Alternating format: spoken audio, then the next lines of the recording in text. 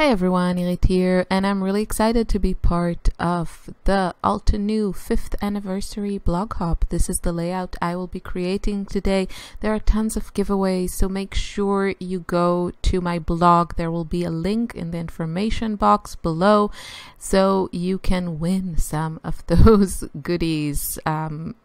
Yeah, check that out for all the info. So for the anniversary, I really wanted to go with kind of my all-time favorites, and that includes the watercolors. Even though they are relatively new to my collection, you can see a swatching and a review on my channel.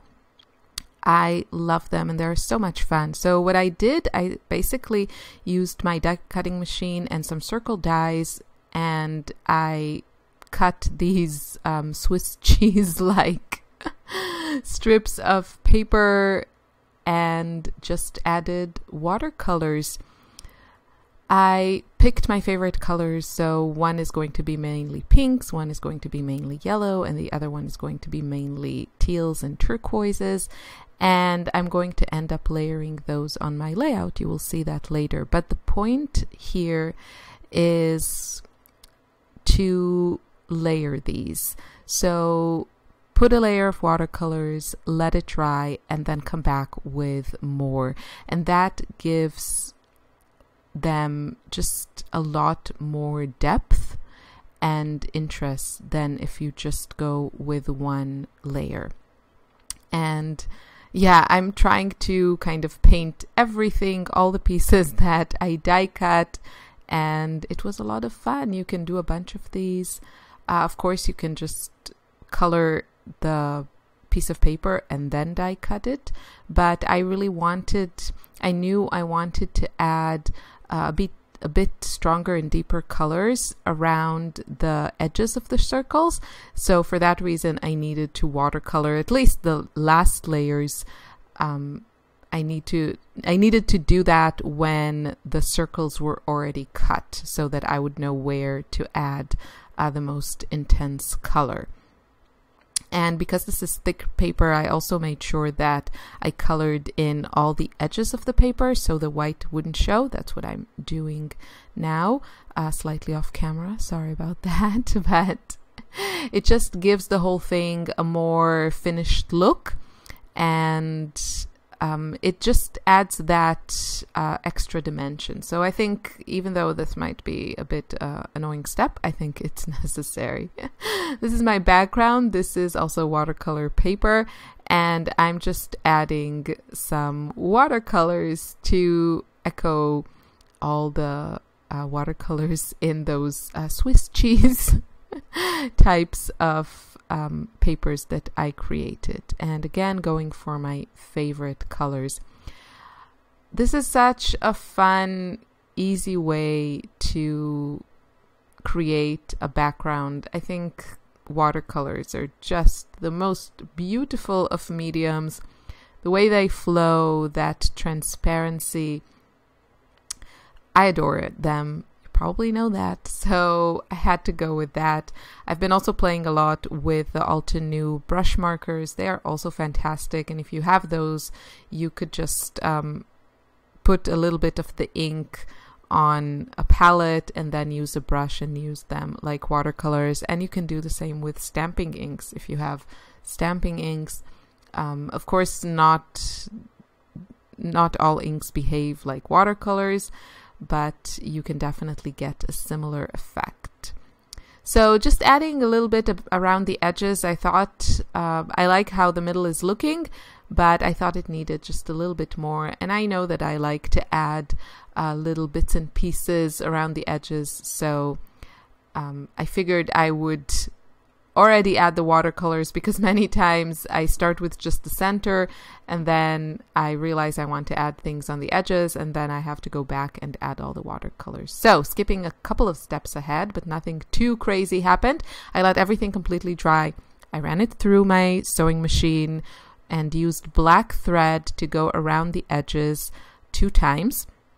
And also with my Swiss cheese pieces, I ran those through my sewing machine and mostly used white thread, but then I also added just a few stitches with black thread just to repeat that element going around the page. And I'm just trying now to figure out where to add each element. And I'm using here my favorite stamp sets from Altenew. These are Botanical Garden and Wild Hibiscus sets. I've had these for a long time and I got so much use out of them. I love the style of the flowers here and the variety that you get, and I also love that you get some butterflies and that cute bird. These are just two of my favorite sets, and I knew I had to use them for this project. So I actually stamped them on a thin paper. I'm not going to color them. I really like that black and white look. So you can use whichever paper you want for that. And I used really thin paper to make the fussy cutting part easy for me. I don't think I have actually the matching dies for these, but the images are very easy to fussy cut.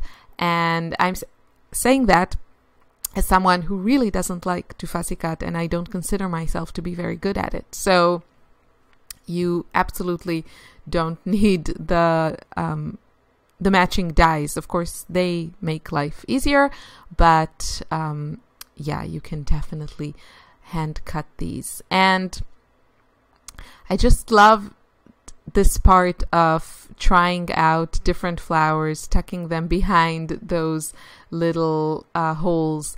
And the point is to get a very kind of layered, graphic, interesting look where things are peeking through those round windows, and you're just looking around and trying to get all the details. And yeah, my title is Fantastic You. These are older foam thickers. I think those are Amy Tangerine. I've had them in my stash, and I thought they looked good with their very light color. And the photo is an older photo of my husband and Lily, my youngest, when she was a few months old, I want to say. And yeah, time flies and all that. It's a lot of fun to scrapbook photos that are a little bit older. She's only 3 now, so these are not so old.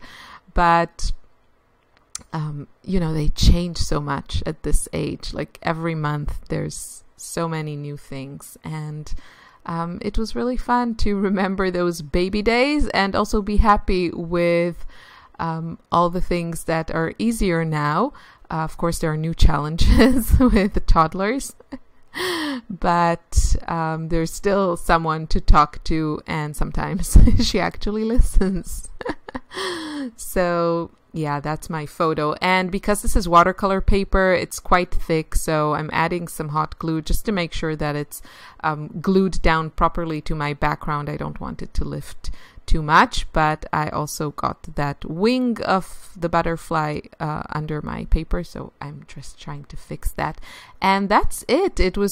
Everything came together really fast because all the different elements were kind of the focal point, and it was just about bringing them all together. I hope you enjoyed. I hope you feel inspired. Go to the blog and check out all the giveaways. Have a wonderful day. Bye.